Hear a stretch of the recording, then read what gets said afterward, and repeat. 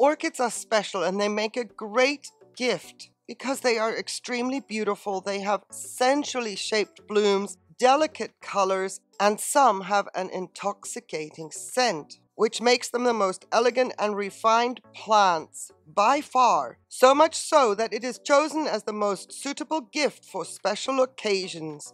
Because orchids mean thoughtfulness, refinement, fertility, beauty, charm, and love, they're the perfect plants to celebrate all of life's precious moments with a wide array of colors to choose from. Makes the orchid nothing short of special. Those who decide to give an orchid online or in person, even just to say thank you, do so to express admiration, esteem, as well as gratitude, and will have the desired effect of surprising the person who receives it, who will feel honored with a precious and special gift. If you're wanting to take it a step further, choose a color that will also send an additional special message. How about white?